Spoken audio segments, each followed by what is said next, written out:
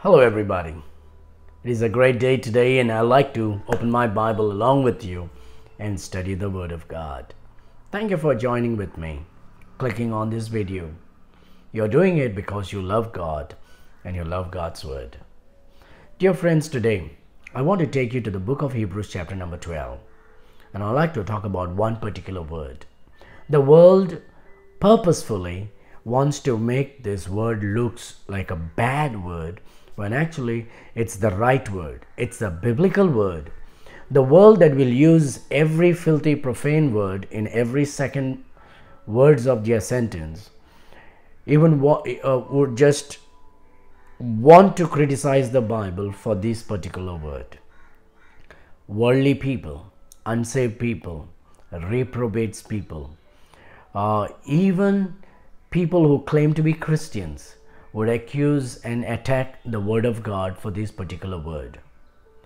God knows what is right. God knows exact word what is for exact people. And so God puts this particular word in the word of God. So it's not a bad word. It is the right word for that particular kind of people. All right? It is not a word that is used for anybody and everybody, but it is a word used for people that God is speaking about and against this.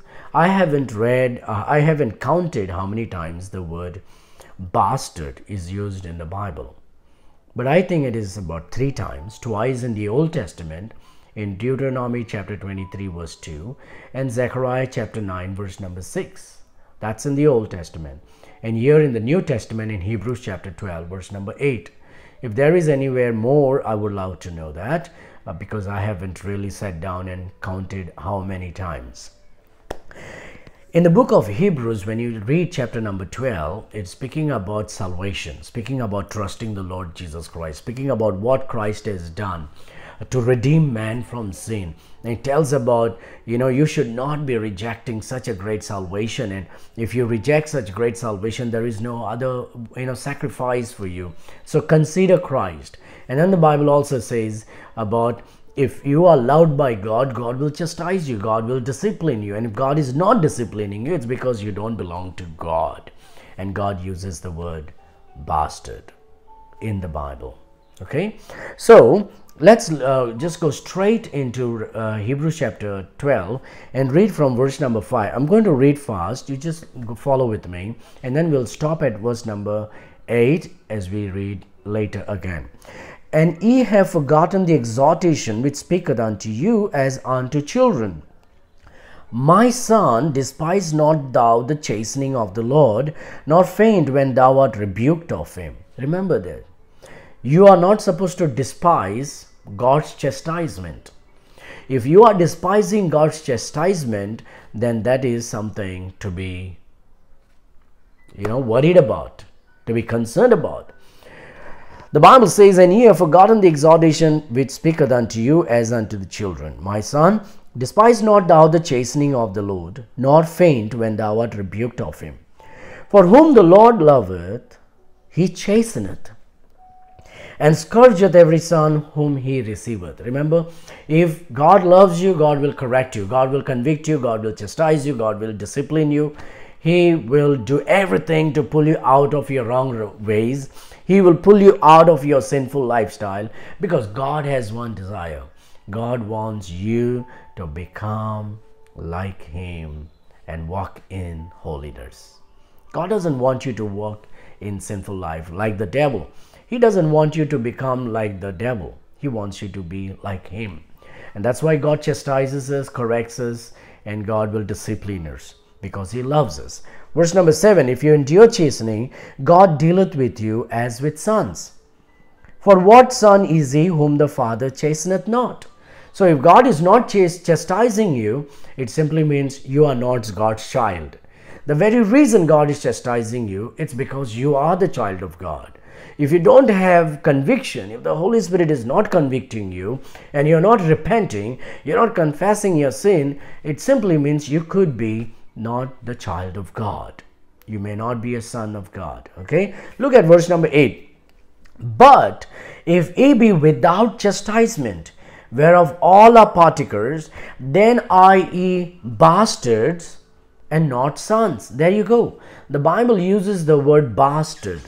Now the word bastard, the world will say, oh, it's a very bad word.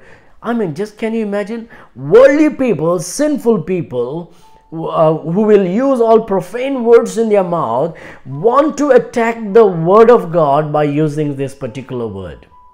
But the word bastard is not a bad word. It is a biblical word, a truthful word for a particular group of people. God uses exact word. Water downing or sugarcoating or manipulating or changing that word has consequences, because God's children will not change God's word. Only bastards will manipulate the word of God because they don't want God to say as it is. And they will hate the preachers who will preach the word of God as it is and call you unto repentance. The Bible says, furthermore, we have had fathers of our flesh which corrected us, and we gave them reverence. Shall we not much rather be in subjection unto the Father of spirits and live? For they verily for a few days chastened us after their own pleasure, but he for our profit, that we might be partakers of his holiness. That's the purpose. Why God chastises us?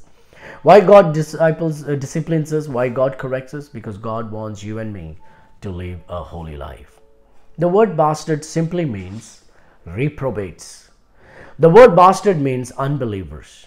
The word bastard means people who manipulate God's word. The word bastard means illegitimate son. The word bastard is used for those who will call God as devil or Satan, who will call Jesus as Lucifer. I mean, just imagine how pervert man and woman today can stoop so low to call Jesus as Lucifer, God as Satan, to manipulate the word of God for personal conveniences. This is a sign of an unsaved, reprobate people who reject the word of God because they love the world and the acclaims and applauds of the world. My dear friend, when we change the word of God, God will chastise you. But if God is not chastising you, it simply means you're a bastard.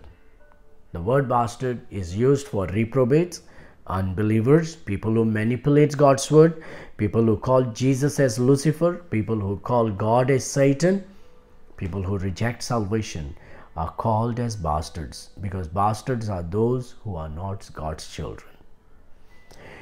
So how to be a child of God? You need to realize you're a sinner, and sin will not save you. Sin cannot forgive you. Satan cannot forgive you, and you cannot give up sin and cleanse yourself by your own will.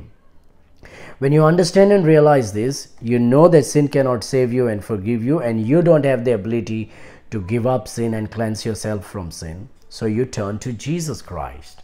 And when you turn to Jesus Christ, believing that he is able to forgive your sin and cleanse you from sin. Because Jesus Christ is God who became man, came into this world, took your sins upon him, and he shed his blood on the cross by dying on the cross for you, was buried and rose again on the third day. When you believe this truth and you understand this truth, you believe this truth and you receive the Lord Jesus Christ, you become the child of God. John 1:12 says you become the sons of God. You become a new creature according to 2 Corinthians 5:17.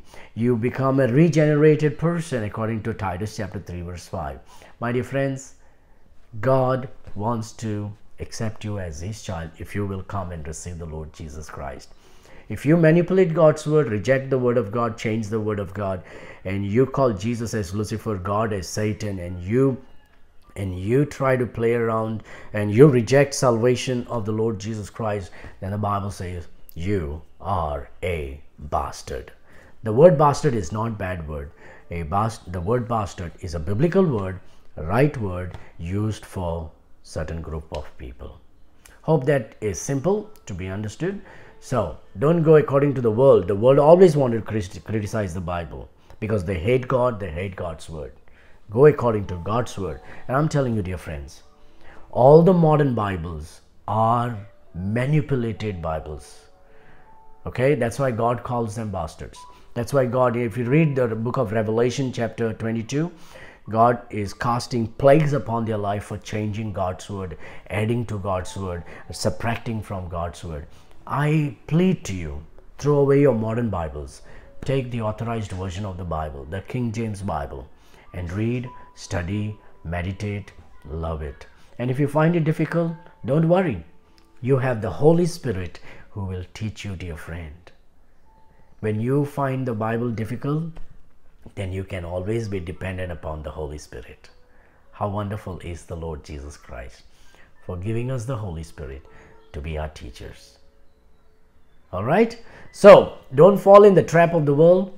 Fall on your face at the feet of Christ and say, yes, Lord, and believe the Bible and do according to God's word. Use the King James Bible, believe the King James Bible, because that is God's perfect, pure, inspired word of God. God bless you.